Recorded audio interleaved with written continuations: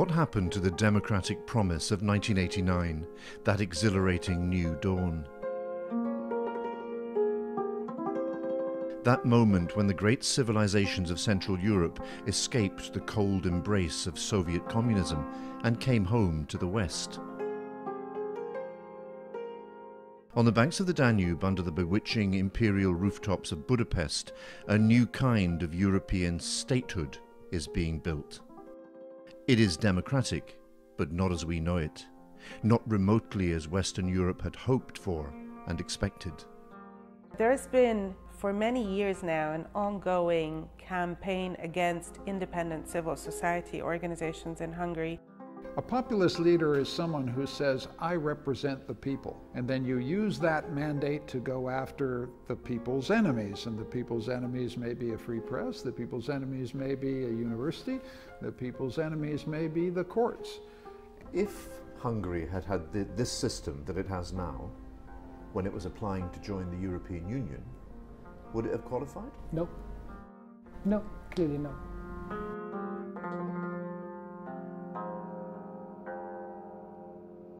Hungary's ruling party have rejected the liberal democratic model that has shaped much of Europe since the Second World War. They see themselves as defending Hungary from being bullied by the big powers of Europe and by Brussels into complying with liberal policies that they see as hostile to Hungarian values. They talk of Hungary as though it's facing a real existential threat and the need to defend the Christian heritage upon which Hungarian identity is based. They want democracy in Hungary for sure, just not liberal democracy. Instead, they want what the Prime Minister himself calls illiberal democracy. That has divided Hungarian society along lines familiar to Brexit Britain. In the cities, the young, the educated, the professional middle classes accuse the government of a lurch to the authoritarian right, of taming the judiciary, of bringing the media under government control, of clamping down on any form of organised dissent. They see it as a betrayal of the democratic promise Hungary embraced in 1989.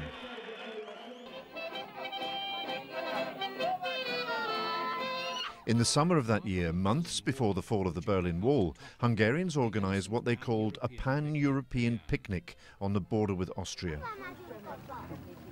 Then, suddenly, unexpectedly, they did something unthinkable for 4 decades. They tore down their section of the Iron Curtain, the first nation to open the gates. The 40-year-old division of Europe was breached. Hungary was open to the West. The emotional impact was huge.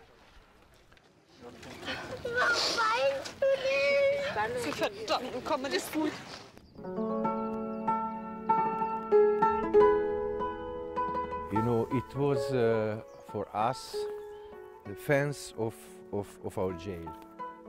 Laszlo Nagy was one of the activists behind the picnic. He joined Viktor Orban in the fight against communism back then and has remained loyal ever since. You must have known that you were risking a jail sentence by doing this. Yes, you know, because when I heard this, I was standing there with my car and I received the information and I was thinking, and I knew that there is a law that for being helpful in illegal border crossing, you could get 2 to 5 years jail. What did that moment mean? Was it about embracing Western-style democracy? Or was it something more visceral, an act of national awakening? Western Europe, through the high life standard, became a postmodern system. Nation is not so important. Identity is not so important. The private freedom is much bigger value than tradition, so on. In our territory, and this is not a Hungarian issue, this is an East Central European issue, for us, identity is very important. National identity. National identity, and our culture is very important, which we want to preserve. El akarják venni az országunkat, hogy néhány évtized alatt önként adjuk át másoknak. Más földrészről érkező idegeneknek. Orban's main appeal is not to democracy, but to the idea of the nation. The campaign was dominated by anti-immigrant sentiment, the fear that Hungary is at risk of being overrun. Orbán asked for and won an overwhelming mandate to preserve Hungary, its heritage and culture for the Hungarians.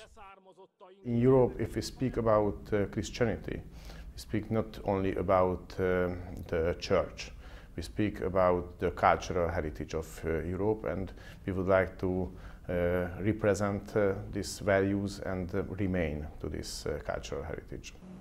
The campaign turned this man, George Soros, Hungarian-born billionaire and philanthropist, into a national hate figure. For 25 years, Soros has funded organizations that champion liberal democracy. That made him an open critic of Orbán's government. The anti-Soros rhetoric was fierce and unrelenting. The implication was unmistakable. Attack Orbán, and you are attacking Hungary itself. The Fidesz government has promised a series of new measures to crack down on the activity Soros funds, including the Central European University, or CEU, which Soros founded in Budapest in 1991. The simple reason the authorities don't like CEU is not that we're an NGO, it's not that we're the opposition, it's not that we're trying to resist the government, it's simply that we're a free institution that doesn't take orders from the government. And we're one of the very few free institutions in the country.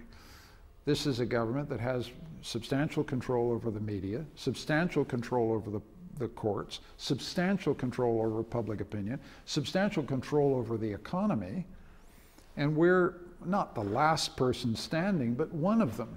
And because we're a free institution, we're a problem.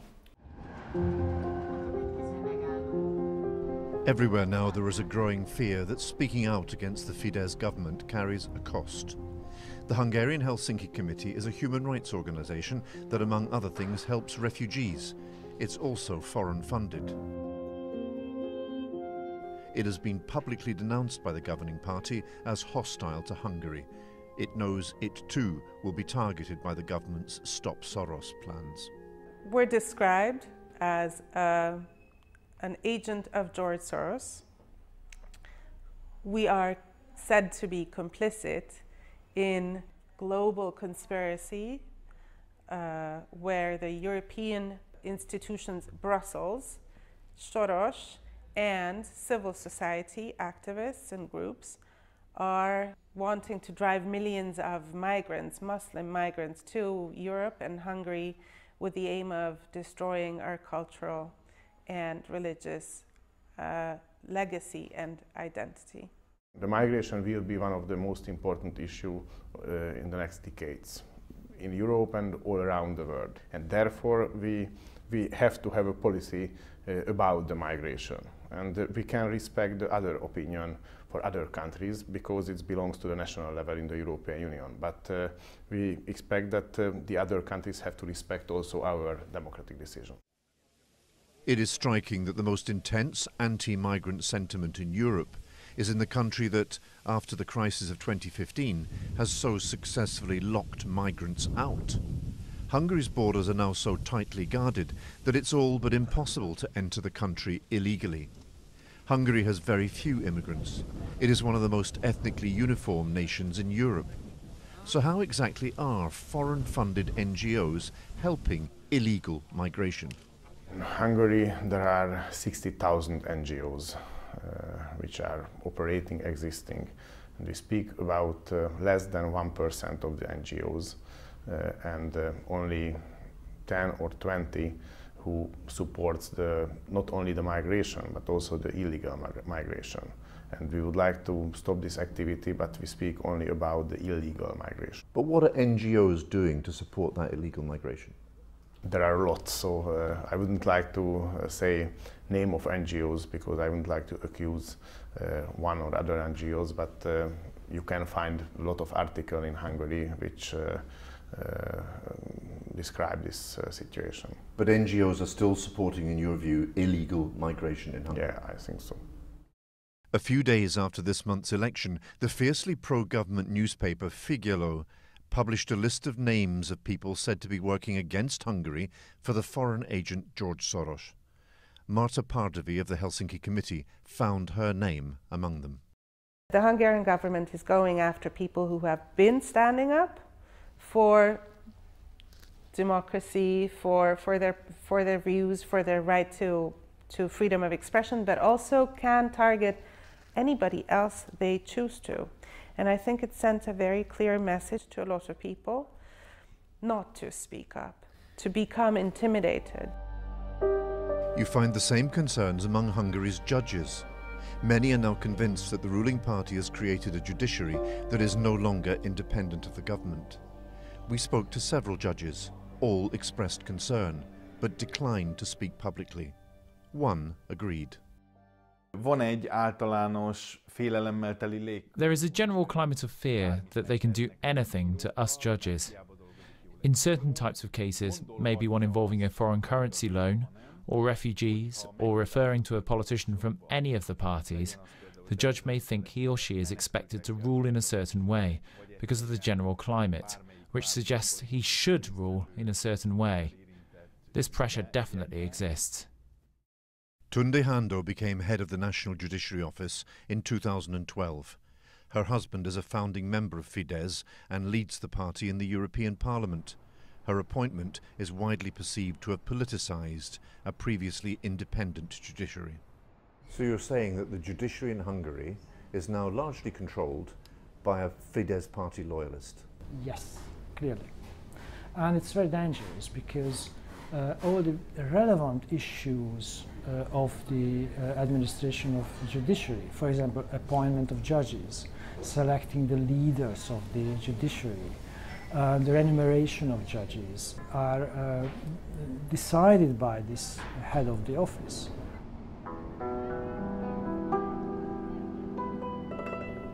Viktor Orban's electoral success creates a new reality. Hungary is pulling away from the founding ideals of the European project, turning its back on traditional liberal democracy and offering Europe something else, his own avowedly illiberal model.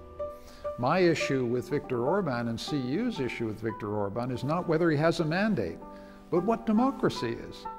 The question will have to be asked, if you have a European member state that doesn't subscribe to core European values, what do? Nobody knows whether Europe will cross that bridge, but if it doesn't, said by somebody who loves Europe, Europe may not survive.